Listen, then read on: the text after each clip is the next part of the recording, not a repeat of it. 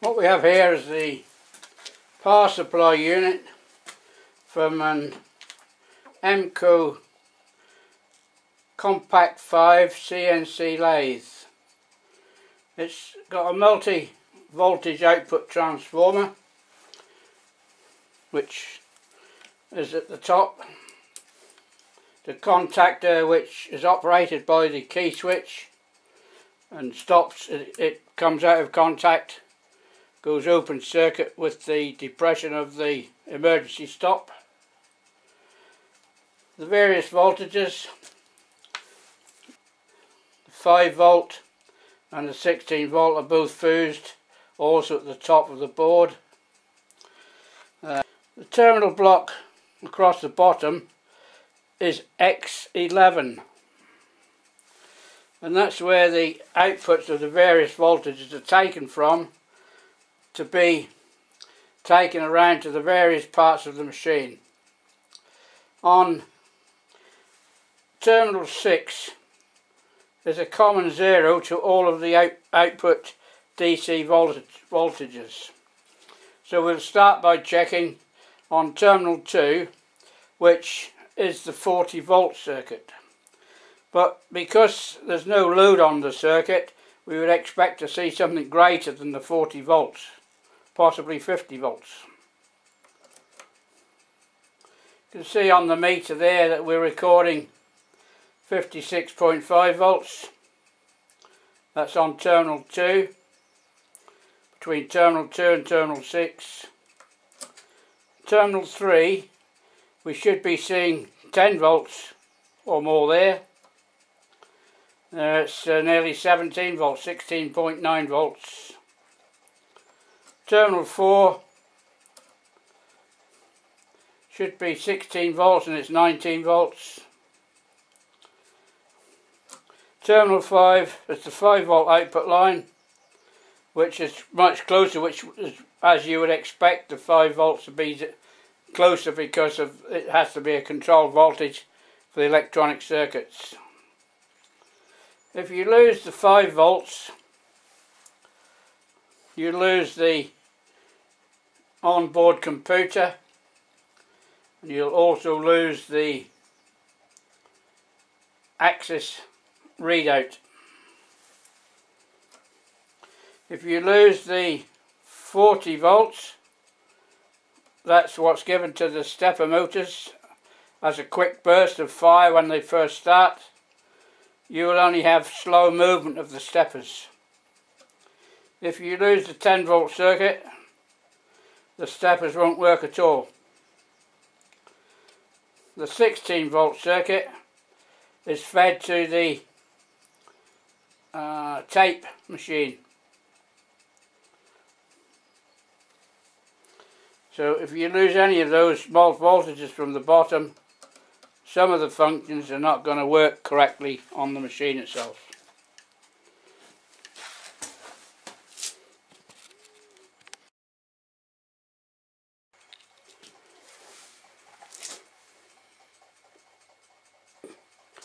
This view is of the top end of the power supply unit block. The fuse E7 is a 16 amp ceramic fuse. It's got a reference number D01GG. If you're not familiar with this type of fuse, I'll take it out so you can see it. It has a ceramic body. In the end, there's a glass indicator, so if the fuse is blown, ruptured, it blows off the indicator.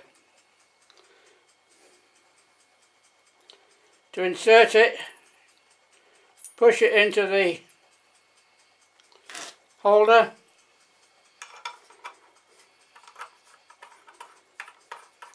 screw down until you meet resistance, and then just give it a little touch more to make sure. Now this E7 is on the 10-volt circuit. It collects the AC direct from the transformer on this line through the fuse, and from the fuse it goes into the rectifier. And the other leg of the transformer goes to the diagonally opposite leg of the rectifier. And the two other diagonally opposite legs are the positive DC and the negative DC. And those two cables pass under the transformer and come back onto and connect onto the tops of the three capacitors. And they're connected in parallel. And from there it goes down onto the terminal block, which I described earlier. Over at this point, make sure you can see it, is the contactor, which is a safety contactor. It's controlled by the key switch. If you operate the emergency stop switch, it disconnects this circuit. And if you do operate the emergency stop switch, after you've reinstated it by twisting it slightly to the in a clockwise direction to reset the emergency stop switch, you have to switch the key switch to an off position, otherwise this contactor won't re-engage. It's a feature known as no volt protection. So if you lose a voltage to the lathe from your power supply, it will trip the contactor, and you would need to reset the key switch before you could reinstate the supply.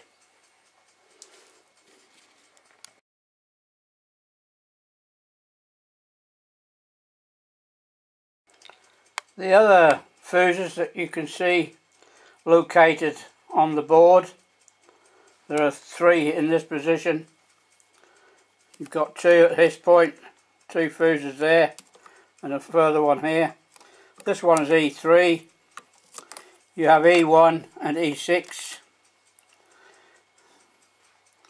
E1 is for the 5-volt circuit.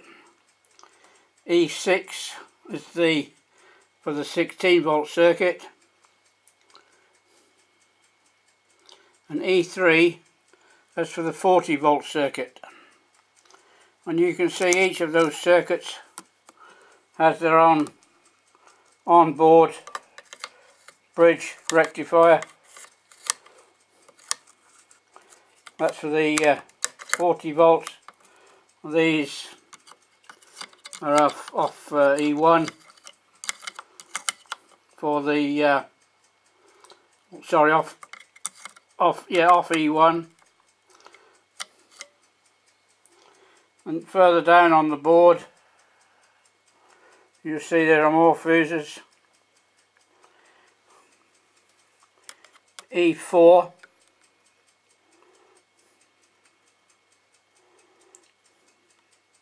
which is the fuse for the mains coming into the board. That's to power up the transformer. That's for an AC circuit.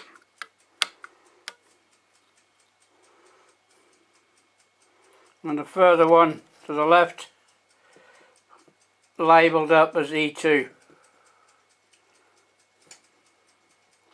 And I believe that powers up the control circuit. I think that powers up the control circuit for the contactor.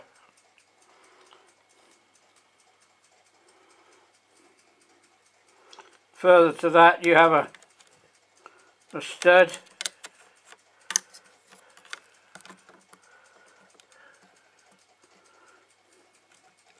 with a hexagon nut for the earth, for the ground connection.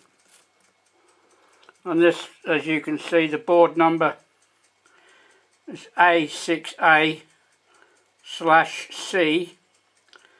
111001, which indicates it's for 230 volt AC supply. See the marking, the numbering of the connector on the bottom. This connector is termed X11.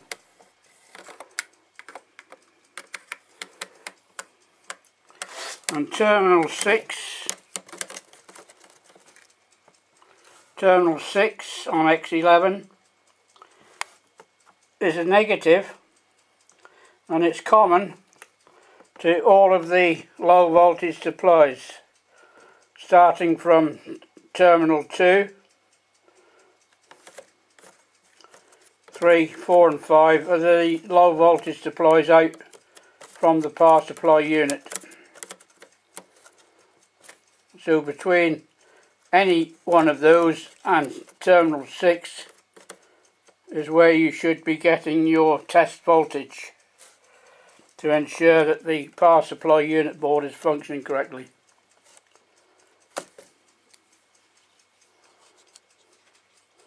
I hope that's of some help. That's all for now.